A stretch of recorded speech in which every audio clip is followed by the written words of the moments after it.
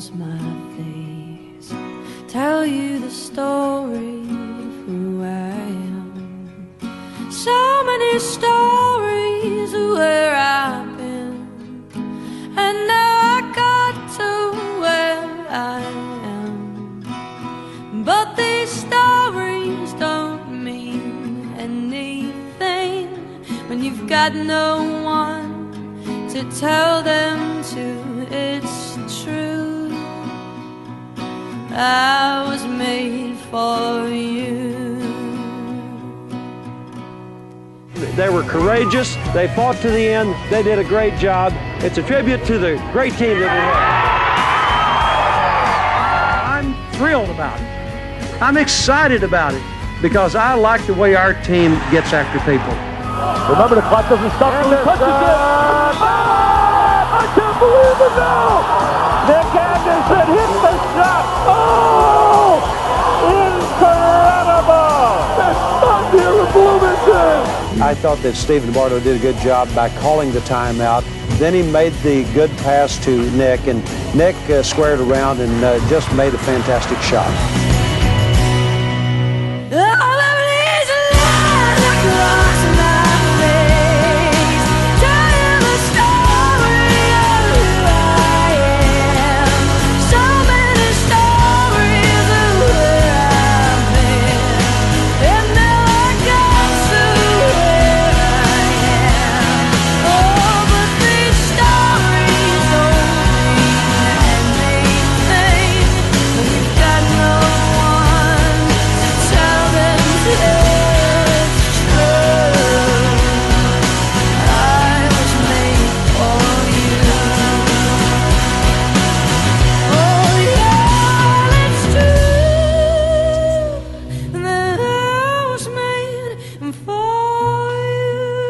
That was an outstanding era for Illinois basketball. And that's not a boo, that's a Lou. Lou Henson is the winningest coach in school history, amassing 423 victories during his 21 seasons in Champaign from 1976 to 1996. He ranks 4th in Big Ten history in overall wins and in conference wins as well with 214.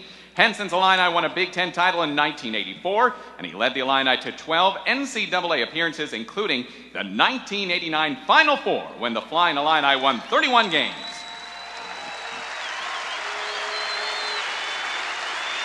Ladies and gentlemen, please welcome Director of Athletics, Mike Thomas. Thank you, Fighting Illini fans, for being here tonight for one of the most historic nights in Fighting Illini men's basketball history, to recognize Lou Henson.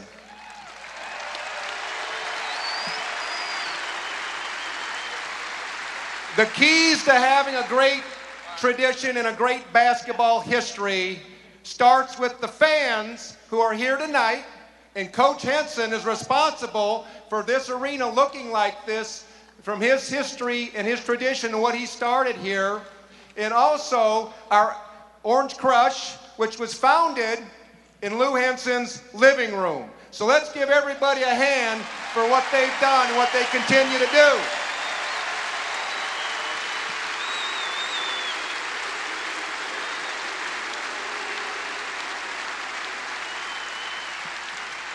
In addition to great fans and our great students, the Orange Crush, it's got to be about the players. And I'll tell you, in a short time, the players here, the history here, and what's represented around the court tonight, these great young men, these older young men, I can't call them old guys anymore, but what they've done to establish themselves in the history as players and as people is outstanding. That's also a tribute to Coach Henson.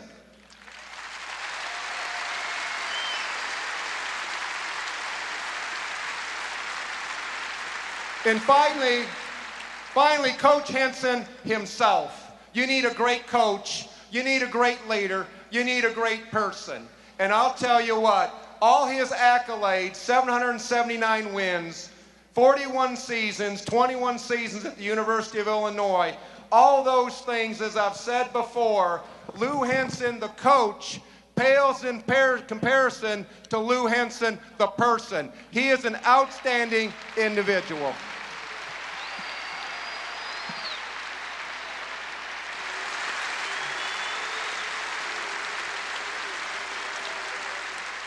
As someone said earlier today, the greatest team in Illinois history is Lou and Mary Henson.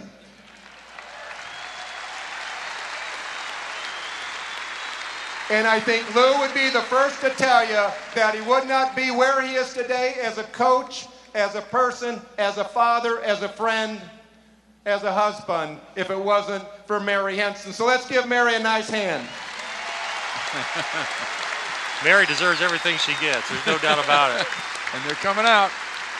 So I want you to make a lot of noise for Lou and Mary Henson as they come unveil this banner, which is going to hang from the rafters of the Assembly Hall. Well, it's been a long run for Lou, 41 years and near-death experience with that sickness that he had back when he was coaching the second time at New Mexico State. But he's strong as a bull now, except for that one leg. He's got a little paralysis there, but boy, he's come a long way back. 50 pounds down he was at one time, Keith. Yeah, it's an amazing story, and watching him the last few days and recount all the stories, just been an amazing run. He's a great person, great ambassador for the University of Illinois. Now he's going to pull the string and unveil the banner that will go to the ceiling. Here it comes. Yeah, there it is. Oh, that's a big banner too, bigger than I realized. Well, when it hangs up that high, it has to be big to see it, right? That's right. It's a picture of Lou. Looks like about when he's coaching about 1989. Congratulations, Lou and Mary. That's probably right. Probably the late '80s, and in his orange jacket. I think we all felt it was appropriate that he remembered in that orange jacket because that's what he made famous here. You know, coaches all over the country don't wear the colors of their team. They usually wear suits and maybe a tie that's the color of their team. But Lou wore the orange jacket. I don't know that many coaches would have done that.